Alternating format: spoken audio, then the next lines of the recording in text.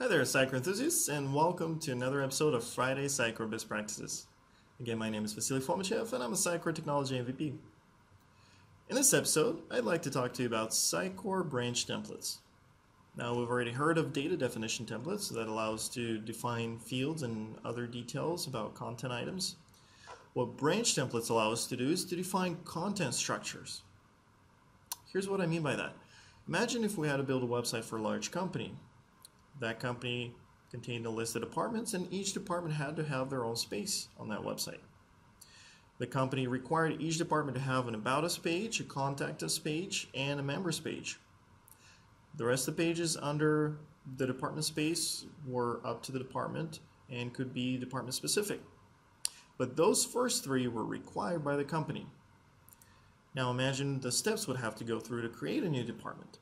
So as a content author, you'd have to log in and create a department item from perhaps a department template, right? An About Us subpage, so a child page of the department from perhaps an About Us page template, and then Members from the Members page template, and then Contact Us from the Contact Us page template. See, the point here is that you'd have to create each subpage individually and manually. And this is a very simple use case. Imagine if the department structure was much more complex with many more layers and many more templates. So this creates a lot more room for error. Well, branch templates to the rescue. So what branch templates allow us to do is to define content structures, like I said. So in our scenario, if we could create a branch template for a department, all we'd have to do is insert a new department based on that branch template, and all the subpages defined in that branch template would be created automatically for us. Isn't that cool? So let's take a look at how we can set one up. Let's go ahead and log into Sitecore, and again, it's a default empty Sitecore install. What I'll do is, so instead of going to the templates, we'll go to templates branches now. And remember, if you're in a multi-site Sitecore instance, create a site-specific folder here. For the sake of the demo, I'll create it directly under user-defined. And I'll base our branch template on the sample item. Now this is actually important to note. The item that you select while creating the branch template, this is the item that will be used as the parent item or the root item for the structure we're about to define. And also, this is the name that Sitecore will give to the branch template automatically. The same name as the template we'll select here.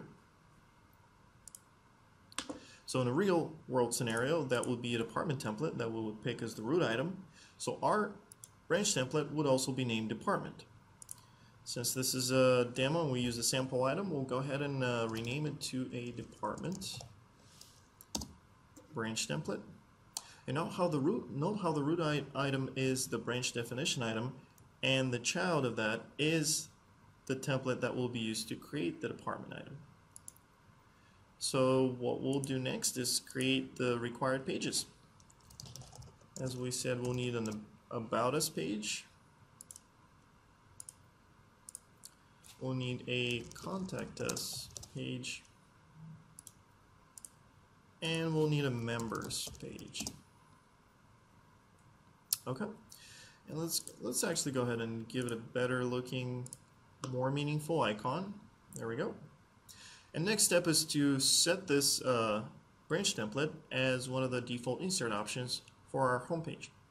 Now, I had already modified the insert options on the home item in the past for one of the previous demos. So modifying it on the standard values of the home page template, which is the recommended practice, as mentioned in one of my previous videos, would not actually affect the item because the inheritance is lost. So for the sake of the demo, I'll go ahead and do it directly on the home item. So we'll click Home, go to Sign, and find our newly created branch template. Here it is. Drag it over to the right side and hit OK. Now when we right click on the home item, go to Insert, we now see Department as one of the valid options. And let's see what happens when we create one. Let's go to Accounting, hit OK, and boom, we have all those mandatory pages created automatically for us, just like defined in the branch template structure. Now, One thing worth noting here is the name token. Sitecore comes with a default set of tokens, name, parent, date, something we'll cover in a different episode. However, what I'd like to mention here is that these tokens become very powerful in the branch template world. To give you an example, is in one of my past projects for a client, I use branch templates to create entire websites, create structures for entire websites. The client had their own clients which would sign up for a subscription, and with each subscription they would receive a website. So whenever they got a new client, the content author would come in, right click, insert the entire website.